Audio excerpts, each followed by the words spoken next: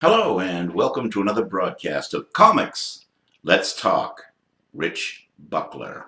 The world that Rich Buckler was born into in 1949, we saw the heavyweight boxing champion Joe Louis retire undefeated. Of course, years later he would go back into the ring and ruin his perfect record.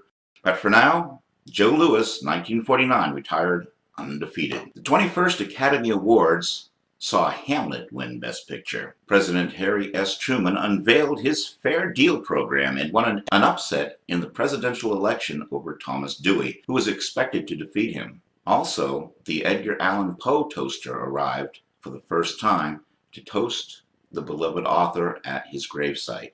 English astronomer Fred Hoyle coins the term Big Bang during a BBC Third radio broadcast. The North Atlantic Treaty is signed in Washington, D.C., creating the NATO Defense Alliance. The Catholic Church believed they found the bones of St. Peter.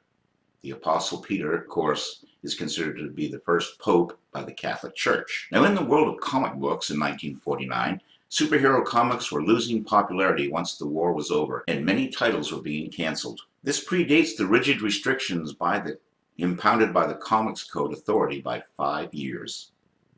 Many soldiers read comic books to pass the time during the war, and when the war ended, a lot of those soldiers stopped reading comic books, and something had to happen to win back the fan base.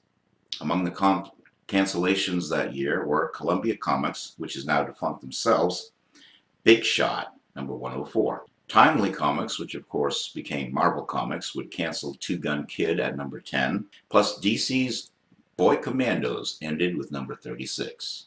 On the bright side, Marvel Mystery Comics would become Marvel Tales and usher in a new era of fandom. DC would debut Superboy Comics, and Timely brought us Kid Cold Outlaw. We jump ahead to 1961. Rich Buckler was 12 years old, and his biggest influence in the world of comics came out that year.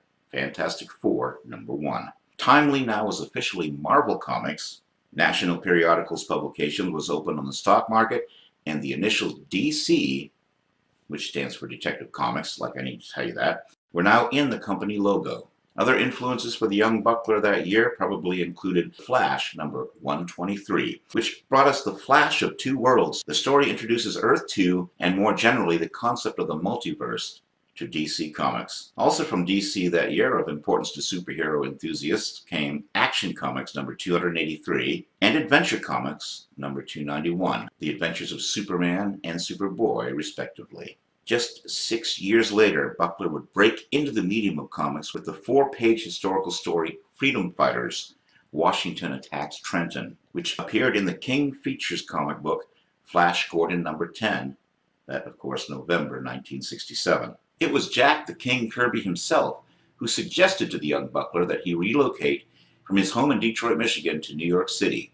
in the late 60s. And from Wikipedia, at DC Comics, Buckler would draw the Rose and the Thorn backup stories in Superman's Girlfriend Lois Lane number 117 to 121. That's December 71 through April of 1972.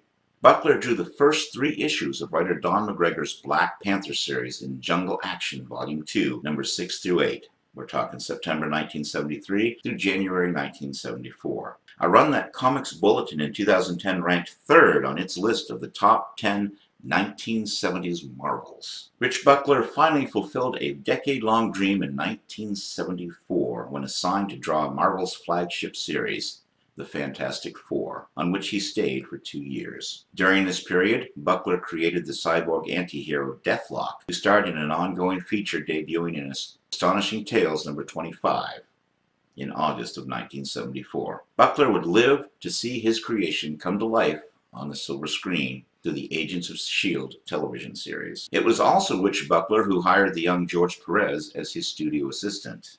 In 1975, Buckler worked on Atlas Comics' The Demon Hunter with David Anthony Kraft. The book and the company folded after a few issues, but Buckler revived the character with Devil Slayer for Marvel and Bloodwing for his own Galaxia magazine. Buckler collaborated with writer Jerry Conway on a Superman vs. Shazam story published in all-new collector's edition in April of 1978. He drew the newspaper comic strip The Incredible Hulk for approximately 6 months in 1979. A Justice League story by Conway and Buckler, originally intended for all-new collector's edition, saw print in Justice League of America number 210 through 212, January through March 1983. Buckler and Roy Thomas then created the World War II superhero team, the All-Star Squadron, in a special insert in Justice League of America number 193, August of 1981, which led to the team's own title the following month. In 1983, the Comics Journal accused Buckler of plagiarism, saying that he had a reputation as a swipe artist who copied poses and layouts from previous artists' work. Buckler would sue the magazine for libel, but then later dropped the lawsuit. Buckler worked for Archie Comics in 1983 and 1984. When that publisher briefly revived its Red Circle Comics superhero line, he recruited Cary Burkett to write the Mighty Crusaders title. In 1985, Buckler returned to Marvel and briefly drew the Spectacular Spider-Man with writer Peter David, where they produced the storyline for The Death of Jean DeWolf.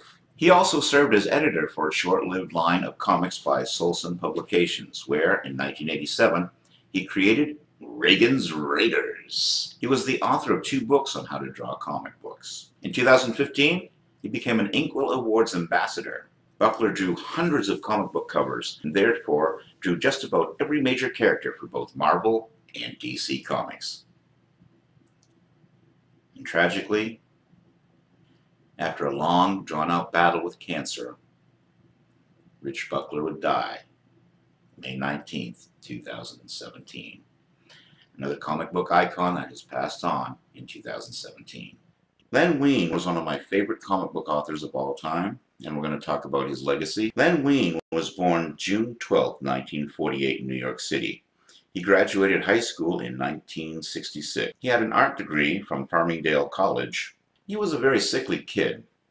His father bought him a ton of comic books, and he was hooked from that moment on. At first, he wanted to be an artist, not a writer. DC Comics had a weekly tour of their offices in New York City, and his friend Marv Wolfman would take those tours at least once a month. Eventually, they got to talking to the editors, and DC editor Joe Orlando hired Wein and his friend Marv Wolfman to write some stories. His first published story was in Teen Titans number 18, December 1968. He created the character of Red Star, which was the first Russian superhero from DC Comics. He created that character with Marv Wolfman. And Len Wein would go on to write anthology series for DC's House of Secrets, Marvel's Tower of Shadows, and Chamber of Darkness. He also wrote for DC's romance title called Secret Hearts, and for the comic book toy tie-in Hot Wheels. And he would write for Skywald, Nightmare, and Psycho magazines. At Gold Key, he would write for Boris Karloff's Tales of Mystery. An instrument of murder is hardly a proper toy for an 8-year-old, as sure as my name is Boris Karloff. And this instrument casts an evil shadow even beyond the death it has caused. And upon it is the mark of the hand. That's the name of our story, based on a novel by the celebrated Charlotte Armstrong. Also the TV tie-ins for Star Trek and Twilight Zone. And the Hot Wheels kind of knockoff called Mod Wheels. Now, when I was a kid, I read the Star Trek comics quite religiously. I loved the TV show, and Gold Key picked up the series in 1967 while the TV series was still on the air. Len Wein is credited with writing issues 9 through 14. I didn't know who Len Wein was at the time because Gold Key never published their credits on their title pages. They would leave it blank. They never published what an issue number on the cover was, nor did they publish credits of who wrote and drew the issues. But I noticed that some of the issues were better written than others. So as I got older, I researched who wrote and drew what. Len Wein is credited with writing the issues 9 through 14. My favorite Star Trek comic is uncredited, but probably was written by Len Wein. It was number 31. It's Kirk versus Kirk. The Kirk from the previous galaxy was put in some kind of canister, and our current Kirk picked up that canister, the Enterprise picked up the canister, and out popped other James T. Kirk. and they fought. They had a fencing match. It was a great comic book. Kind of silly. Gold Key's Star Treks were silly, but some were really well written. Some were really far-fetched. But that was my favorite, and I'm pretty sure that was a Len Wein comic book. But it does not list the credits as such. So I don't know if it was or wasn't. But anyway, his first Marvel comic book was Daredevil number 71 from December 1970. He also worked on DC's Adventure Comics, which featured Supergirl and Zatanna. He also worked on The Flash, Superman, and Phantom Stranger. Then perhaps one of his greatest creations, Swamp Thing. Hi, I'm Len Wein, creator of Wolverine, Swamp Thing, the new X-Men, Human Target, and God knows so many other characters, and this is your weekly shout-out. The art of creating villains is fascinating. First and foremost, with the rarest exception, no villain believes they were a villain. They always think they're the hero of their own story. But the villain needs to be the yang to the hero's yin, or vice versa. You've got to have a villain who embodies the opposite elements, or as many of the opposite elements of the hero as possible, to give you something for conflict. Arcane was exactly the antithesis of Swamp Thing. Swamp Thing is big, huge, physical. Arcane, when you first meet him, is small, frail, and mental in so many different ways. And the character evolves from that. One character has what the other character wants. In the case of Arcane, he wants the physicality that he no longer has. He can barely get around. He's been trying from the time you meet him to build himself a new body. He's created these creatures that I call the Unmen, who are all his failed experiments. And Swamp Thing, who looked to be made of the earth and thus immortal, was what he wanted. I mean, the title of the story was The Man Who Wanted Forever. He created that character with Bernie Wrightson, tragically another icon, comic book artist that passed away this year. The first appearance of Swamp Thing was House of Secrets number 92 in 1971. And that went on to develop its own series, which lasted until 1976. 2 movies and a syndicated television series were based upon the Swamp Thing comic book. Also, a 5-episode animated series came out. They also did the Saga of the Swamp Thing with Alan Moore in the 1980s. And he also wrote for Marvel's Man-Thing, which was Marvel's version of a similar character, a swamp monster that was kind of created. It's hard to tell who created what first because they came out like within a couple months of each other. And that comic book introduced Barbara or Bobby Morse. Also the concept, whoever knows fear burns at the Man-Thing's touch. He later edited Steve Gerber's run on that title. There was a Man-Thing movie made also, but it bore very little resemblance to the Marvel comic book's character. He had a brief run on the Justice League, issues number 100 to 114 with Dick Dillon, and he reintroduced the 7 Soldiers of Victory in that title, also the Freedom Fighters. Another creation was the Human Target, which also saw 2 television series, a short-lived show on ABC with Rick Springfield, plus the Mark Valley series in 2010 on Fox, which lasted a couple of seasons. For Detective Comics, he wrote a Batman story where Batman was blamed for the murder of Talia al Ghul. For Marvel, he worked on Marvel Team-Up, Amazing Spider-Man, Incredible Hulk, The Fantastic Four, The Defenders, and Brother Voodoo. The Hulk story between Hammer and Anvil is on the list of 1,000 comics you must read before you die. Now, a lot of people think that Chris Claremont was the creator of the new X-Men with Dave Cockrum, but that's not the case. Here's Chris now to set the record straight. How did you get the idea to give a new start to the X-Men? Actually, I didn't. Len Wein and Dave Cockrum did, working with Roy Thomas and Stan Lee. They did the first issue, which is Giant Size X-Men number 1, and then Len had to leave the book, and he said, wanted to know who was going to wanted to write it. I didn't even give him a chance to ask a question. I just kicked down his door, jumped on him, and said, I'm doing it. Because I'd helped him with a couple of little moments along the way in Giant Size, and I wanted to work with Dave Cockrum really badly. That's right. Len Wein and Dave Cockrum created the modern X-Men. Now, Chris Claremont, of course, went on to really develop the characters and flesh them out, but Wein was the original writer on that. Len would have a fallout with Marvel Comics and then return to DC in the 1980s, late 70s and early 80s. In Batman number 307, Len Wein created Lucius Fox, a character played by Morgan Freeman in the Dark Knight trilogy. He also created Clayface in Detective Comics number 478. He worked on the Untold Legends of Batman, plus the Batman and Incredible Hulk crossover comic book, which was a giant-sized Treasury edition. He worked on Camelot 3000, the New Teen Titans, All-Star Squadron, and Batman and the Outsiders.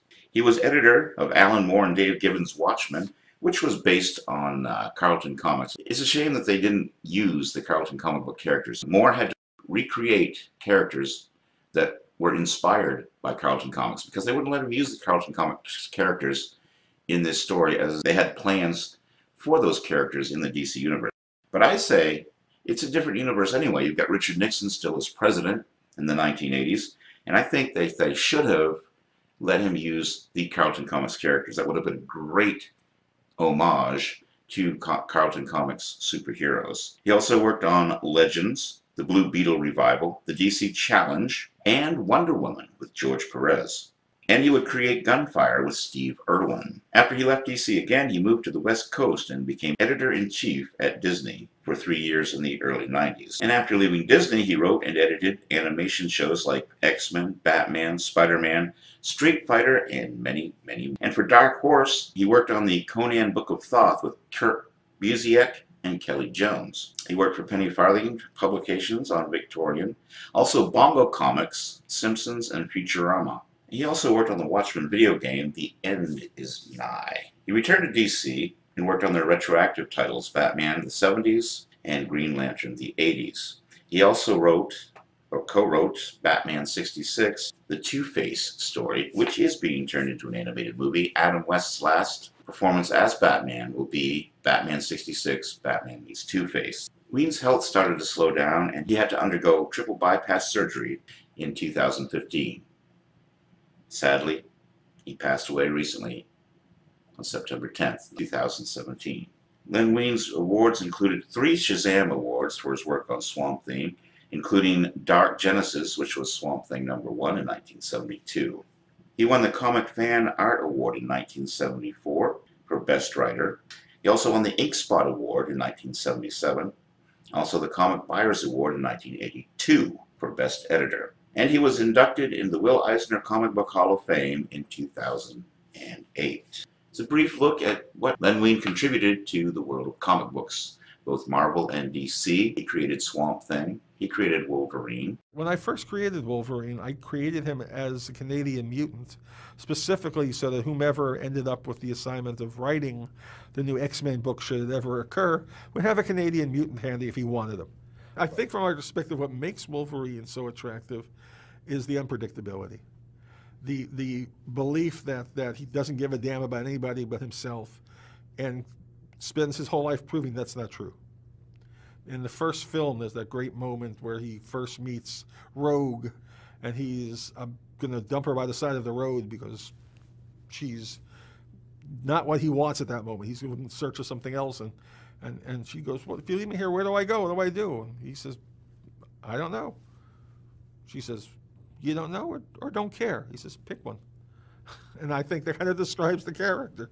And yet he spends the rest of the film protecting her and spending the whole thing trying to save her life, even though he's just said to her, I don't care what happens to you.